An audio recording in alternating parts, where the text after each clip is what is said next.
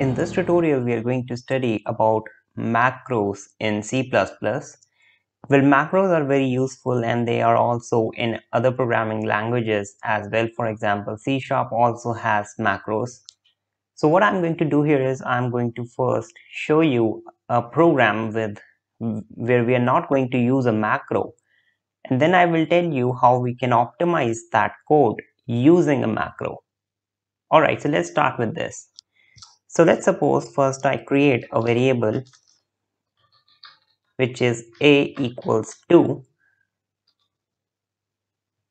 So now I've created a variable int a equals to 2, and if I will create another variable, let's say b equals to 3, something like this. So there are two variables in this program, a equals to 2 and b equals to 3. So the moment you write these two lines, what the compiler will do is compiler will allocate the value of a as 2 inside the memory. So this is actually stored in the memory.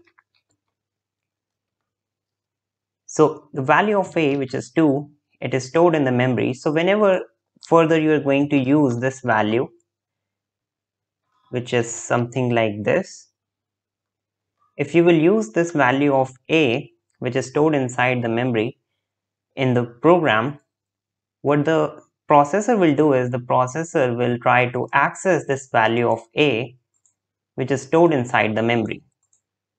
Now when you are performing only one single access, you can see here that the processor accesses a in the memory. So let's suppose you have a program where you have a variable and you are using that variable, or I can say that that variable is occurring for lots of times in your program. In that scenario, the processor will access that variable for a lot of time, which is going to take some processing time also. Plus, it is additionally taking some storage in the memory. So, can we optimize this program? Can we have some other way where we do not need to even store a variable inside the memory, and we can actually the processor will not be able to access it in the memory since we are not storing it in the memory. So now we're going to use macros, which are basically preprocessor directives, and what it helps us in doing is it does not store a particular value inside the memory. So the processor will not be accessing that, and so the processing time will not take place. So what are preprocessor directives? Now you can see in the program here, the first line, the very first line, hash include iostream, it starts with the symbol hash. Now hash means that it is a preprocessor directive. Now the compiler, what the compiler does is, the compiler will first compile this whole program and then only you will be able to run it, right? Now when you have these preprocessor directives, the compiler will not try to compile the whole program, which is the program which goes somewhat here. What it will do is it will first process these directives. So that's why it is known as preprocessor directives. Now iostream.h is a header file. So in here we are actually telling the compiler that before compiling the whole program, what you just do is include this iostream.h header file in the program. So that's how we actually tell the compiler that how we can give some pre-processing directives to the compiler. So pre-processing directives are basically, we are telling the compiler that before compiling the whole program, just process these tasks. So now what I'm going to do here is I'm going to show you another directive, which is the define directive, which is another pre-processing directive because it starts with hash symbol. Now what this directive does is, if I will write some variable a or a name a and I will assign some value 4 to it.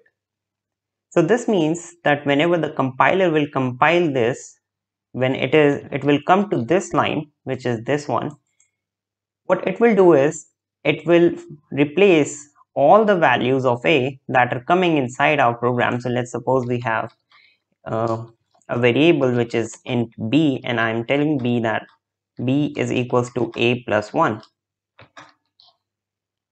So before compiling this program, what the compiler will does is compiler knows that this is a preprocessor directive since we are using hash symbol, and define means that we are actually replacing all the occurrences of a with 4. So the compiler will try to generate a code which will not use this code. Instead of this code, it will use a code something like this. So instead of int b equals to a plus 1, the compiler will generate a code where a will be replaced by 4 because we have provided this directive here. So this means that the value of a equals to 4 is not actually storing inside the memory. And since it is not storing inside the memory, whenever you are going to use it, the CPU does not need to access it inside the memory, which also makes the processing time, or it actually optimizes our code. So this a here, as you can see, is a macro, and this is a macro because it is pre-processing before compilation. So if you have some more occurrences of a, and if this variable a is occurring a lot of time in your program, we are not storing it, the compiler will generate a code, a separate code, which will replace a with 4. Now we do have some disadvantages of this, which we will discuss in the next tutorial, when we are going to, instead of using a single variable, we are going to use functions. So this means that if a function is occurring for lots of time in a program, we can actually use this define preprocessor directive so that the compiler will replace the occurrence of that function with the definition which we will provide in this line. Now remember that a4 is not a variable, it's a constant. So if you will try to change the value of a as a equals to a plus 1, you're not allowed to do that. You can see here, if I will hover my mouse on a, it says that expression must be a modifiable value. So this means that a is a constant, it cannot be changed.